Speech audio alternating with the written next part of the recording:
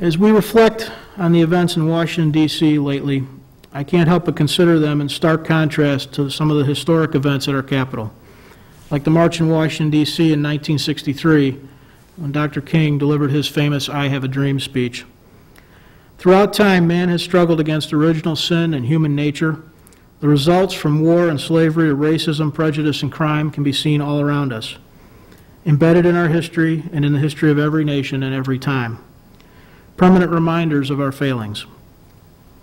In this country, black, indigenous, and people of color have been among those who have suffered the most. But time and again, we have seen examples set by leaders that the way forward for change through peace, not violence, riots, or destruction. Perhaps this country's most famous such leader was Dr. King. Arrest, prison, violence, and the constant threat of death couldn't deter him. He stood firm, never setting aside the goal of improving this nation, for all through nonviolent protest. Building a more perfect nation, not tearing one down, was his goal. There is no doubt his example continues to inspire. But Dr. King, like others before and others since, was murdered for his work.